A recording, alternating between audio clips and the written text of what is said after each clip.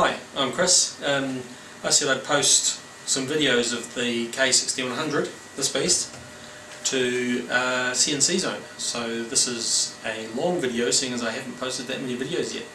So this evening I'm making a wee collet holder for the collets, which are the tiny ER11 collets which go in the spindle. Because I have a pile of these little cardboard boxes lying around with the collets in them, and the boxes are going to fall apart, so I'm just going to make a wee holder for them out of a piece of 10mm acrylic, good hard stuff, and going to machine that on the machine. Already designed up my wee holder in VCarve. There's some engraving and the cutting of that. I'm not going to be using dust collection, so you'll be able to see what's going on with the spindle. The dust collection system's hanging up in the ceiling at the moment. Yeah, that's about it. So hope you enjoy. I've got to shift the camera now. Okay, so here we have the vacuum hold down. I'm not using that today. I'm using good old-fashioned double-sided tape. So, and the reason I'm not using the vacuum hold down is that I'm a bit short of power in the garage here, and I have to run two fairly long extension leads into the house to be able to use the vacuum hold down. And it's just a bit annoying, and for something this small, not really worth the hassle. So what I'm going to do is use some good quality double-sided sticky tape and stick the bit of Perspex down to the top. I'm going to line it up fairly square. You'll see I've got lines on the table here which weren't actually there for that purpose, but they come in handy nonetheless.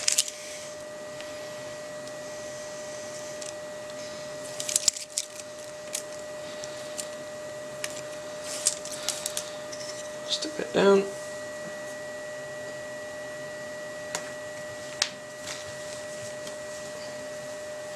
Righty-ho.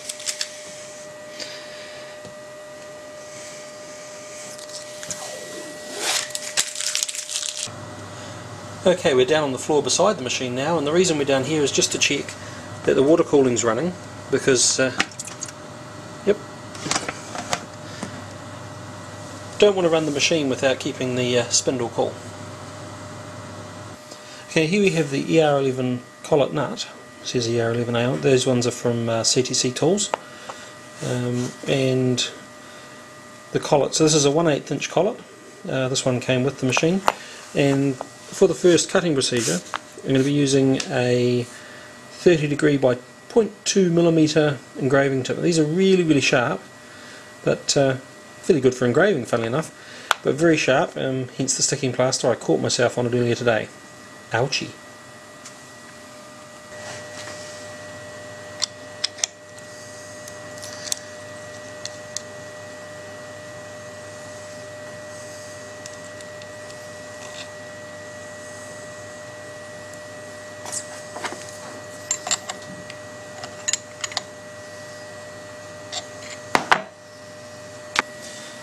Okay, next up we want to set 0.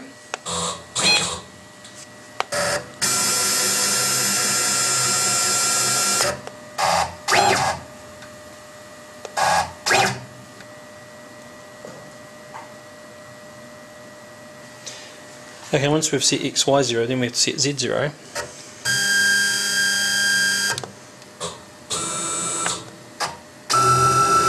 So move out to the middle of the material. Place the cut adjuster on there. It moves down. So now we've got all three axes ready to go. Okay, the next thing I'm going to do is set the spindle speed. I'm aiming for 12,000 RPM, give or take, with an engraving tool. According to my handy dandy speed chart, that's 200 on the variable frequency drive, that's 200 Hz. On the K6100, you set the spindle speed down on the variable frequency drive here, setting it down to about 200, give or take. You can control the spindle speed from the pendant using the DSP controller.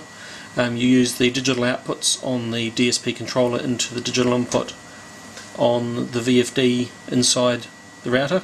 I haven't done that yet, but I probably will, just for convenience sake.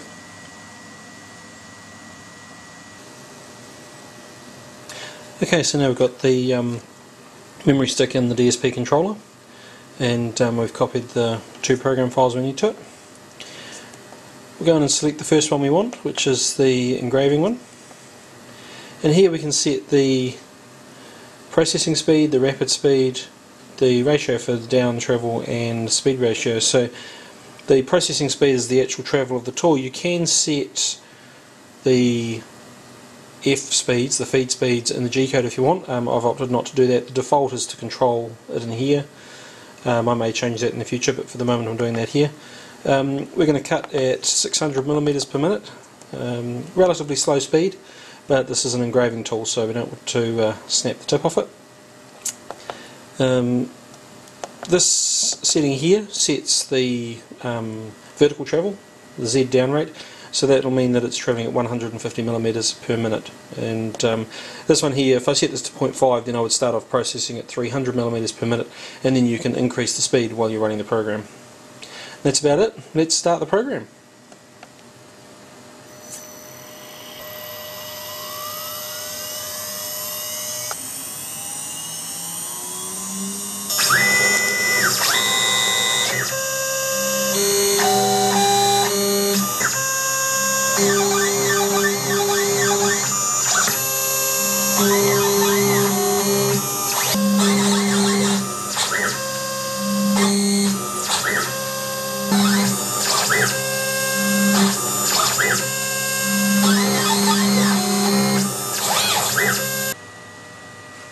So now I'm changing to a 4mm end mill for the next cut. I forgot to record a video saying exactly what I was doing there, but you'll get the idea.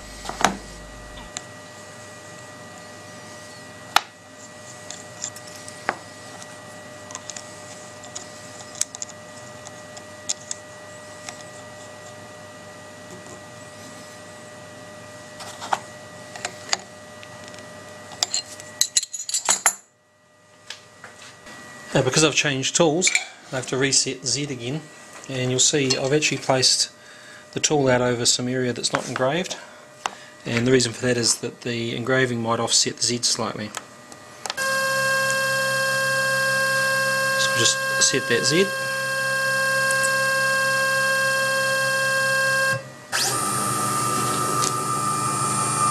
Okay, now we grab the program for the 4mm cut, which I've called ER11 4mm.tap, funnily enough.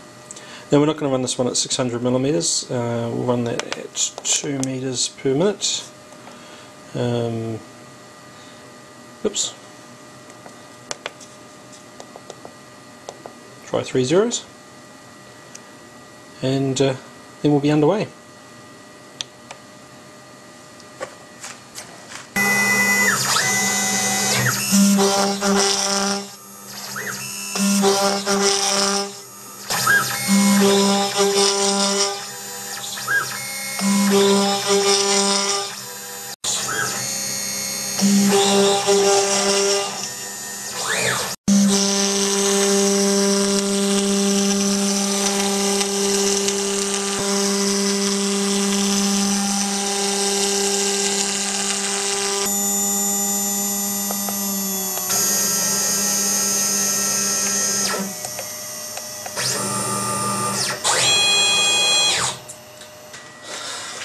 There we go.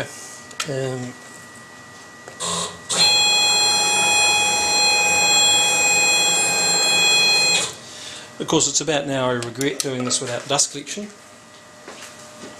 because I now have acrylic chips everywhere.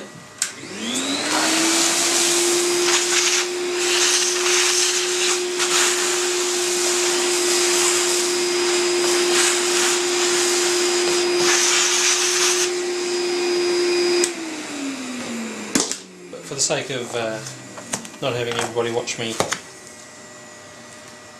clean up my garage, I'll just pick off the double-sided tape. Now all that's left is to put all of the collets into the wee clippy thing, or into the wee standy thing, I don't know what you call it. Get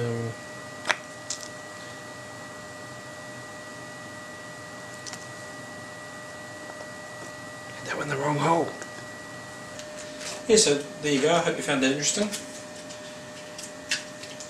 How to do something with a CNC machine, or not, because I'm sure I did a few things wrong.